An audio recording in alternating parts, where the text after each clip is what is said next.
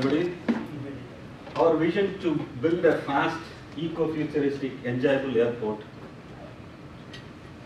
for the world traveler. Our customers are mainly 80% of the business world people, 20% of the family people.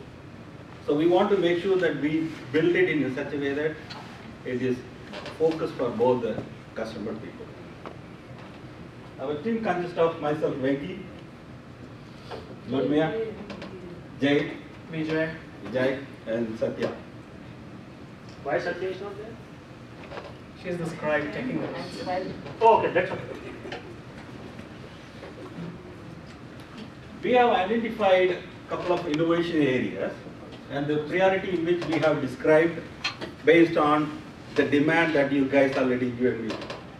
Number one, gate connection, high comfort, security, safety, parking. I do know that parking is least priority, but I just wanted to give you the high level picture so that you understand where we want to proceed from the top to bottom.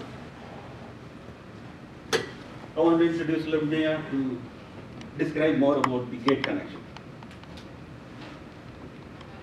Okay. Well, we always remember that save your time as a traveler is very important. So what we are going to do with this is like fully automatic baggage handling, which means you will not take care of your baggage after you log in. So I mean check in until your final destination. So and we provide to again save your time as a traveler in the gate connection, air trains in international area or domestic area or in between areas. So not all, but all these trains are available. In addition, if you need to gate from to go travel from one gate to other, which is closer to each other, so you just go walk or use horizontal escalators to if you are too lazy or you need to come there faster. In addition, to save your time, we are tracking all more.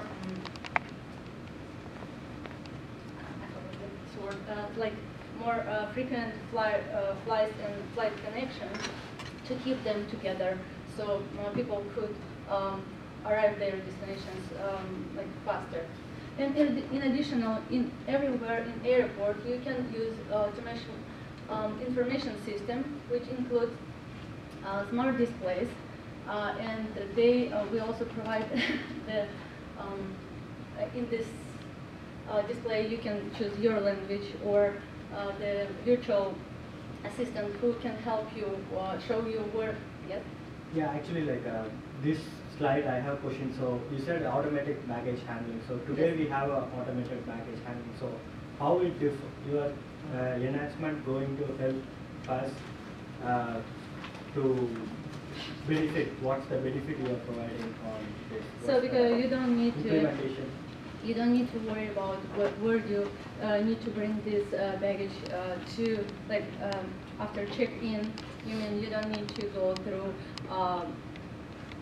this area in connection. When you should bring your baggage back and for security check, and then pass this baggage again to the next flight, or in this connection questions, in this connection area. So mainly that carry-on baggage.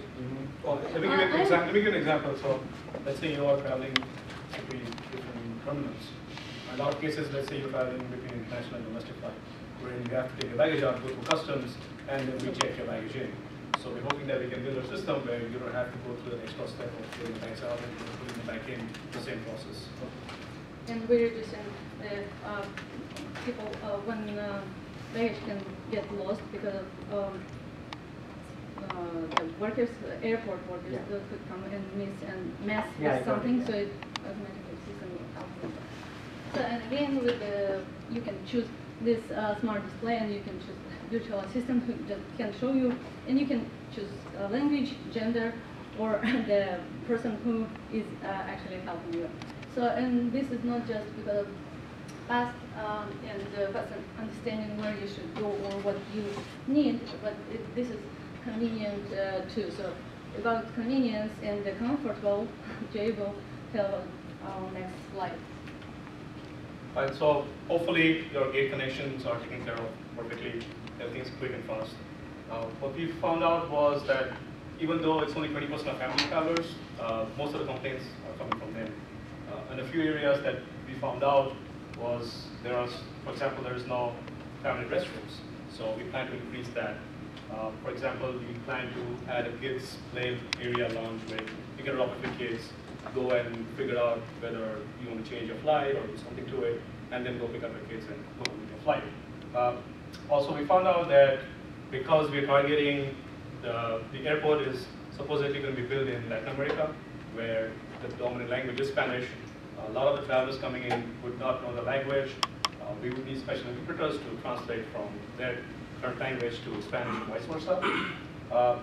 Also, talking to the stakeholders, we found that a lot of the people are coming in from the Middle East, where there are special restrictions for diet, there are special restrictions for prayers, certain times when people need to go and pray.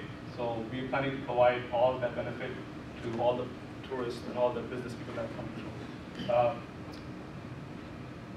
The other thing that we thought about was, since another issue that came up was long layovers. In case there are long layovers, then you want to provide, for example, a hotel at the airport itself, that way you don't have to go out and then come back in and go through the same security process over and over again. And in case where you don't want to spend too much money on an airport hotel, what we were thinking of providing was something called as a sleep box, where it's way cheaper, it's small, so you can have a lot of sleep boxes. You just pay minimum amount, get your sleep, we provide amenities for taking a shower, etc. Do you have to wear your pajamas, or I can? You can do whatever you want, it's yours. As far as it's not required. And of course, you can customize the sleep box depending upon your family or for individual persons. Also, a lot of the people, sure. How secure your sleep box would be for a woman traveler, for example? I'm sure They'll be locked from inside.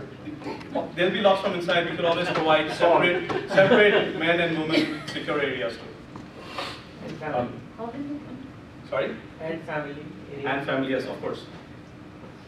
Have you thought about claustrophobic people? I mean, this looks really small. It does, yes, I agree. Is it really what the like I said, does it provide that comfort? like I said, we can provide a family style area which will be much bigger than this little box. You will be given that option when you go and book your little room. But that still will be a box. So the goal here is it's the same as a hotel room. I mean, So hotel room room is is also a box. It's just So bigger box. I see that you have airport hotel also and you have these boxes Yes. also. I mean, isn't that redundancy? Or just Well, it's all about cost, right? At the end of the day, there are people who don't want to pay $100 for one night in a hotel. So if you can provide something like this for $20 a night or $10 a night, Or can stay just for a couple of or hours. for a few hours. Our And- targeted customer in this airport, we have 80% of the business is good, where they are okay to stay in the airport hotels at a higher premium rate, right? But we do have 20% of the family people, we want to cater them, right? Also At the a fact better that rate. we are targeting for the World Cup, there'll be a lot of, I would say, middle class people who will be traveling. And then this probably would be one of the good solutions for them. And of course, we haven't forgotten about the business travelers. Since 80% of the travelers are business, we would be providing certain conference rooms with high-speed connectivity, with additions for audio-video conferencing, so that they can do their work if needed in a quiet and safe environment.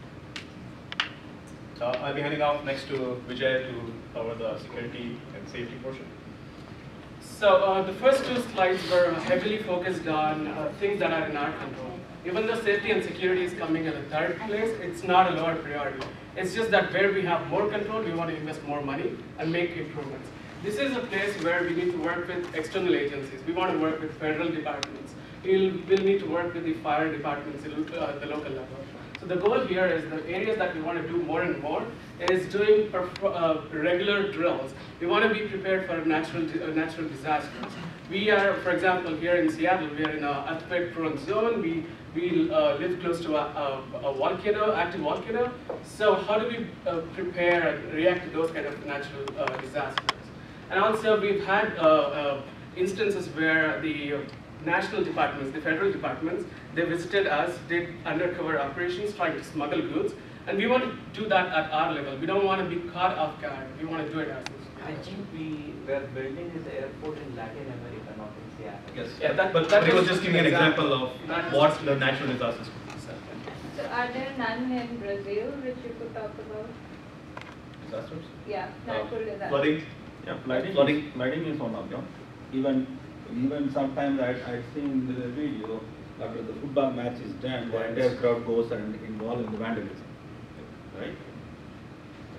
What kind of schedule are you planning on doing this, especially if it's regular? Like, how does that impact any travelers when you go visit the So, like I said, we have to work with external departments. It's what TSA tells us. It's what nationally we have the guidelines that we are given to follow.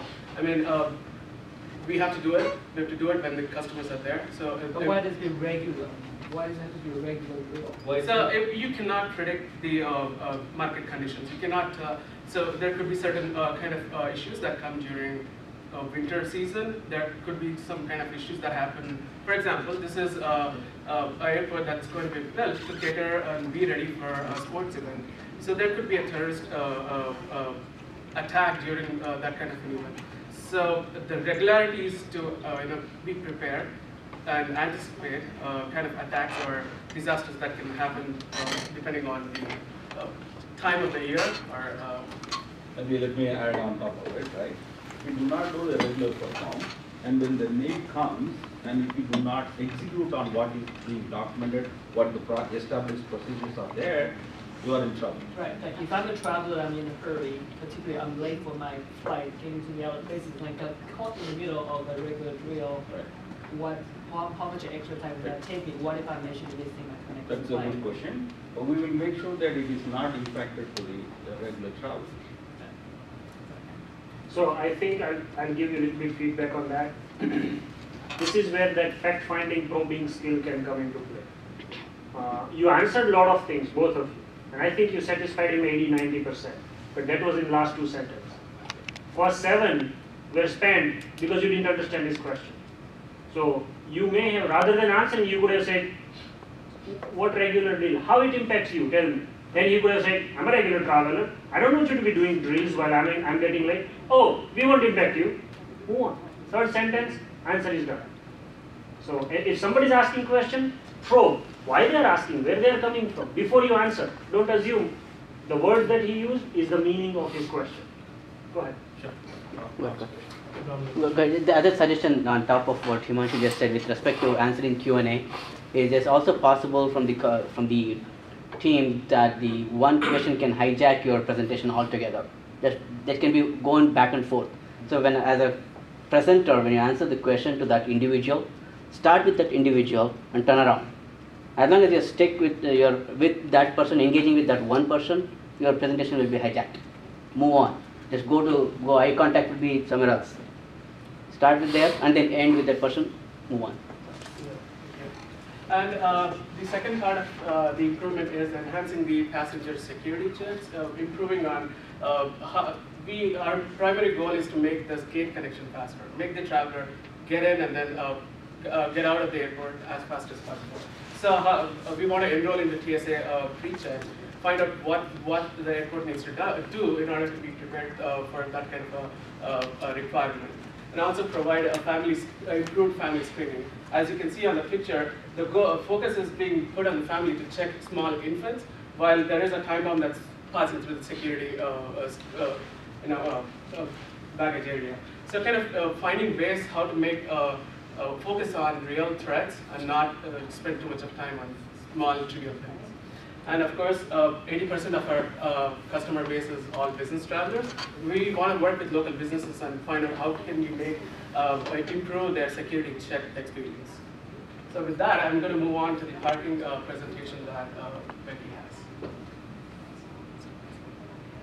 Well, with respect to parking, I understand that we have a problem with respect to the parking congestion, and we want to make it faster. I have two categories I want to present here. One is, there are a few things that we can do from our side. There are a few things that I want to work with the partners. Partners could be city government, partners could be vendors. I want to also make sure that I reward them for their innovations. So I'm giving the open suggestion to the partners so they can participate in the program. For example, a cab driver who has an electric car, he wants to enter into my airport, right? I want to give them the credit. I want to give some extra credit or maybe some kind of program. So they are encouraged. So which means my goal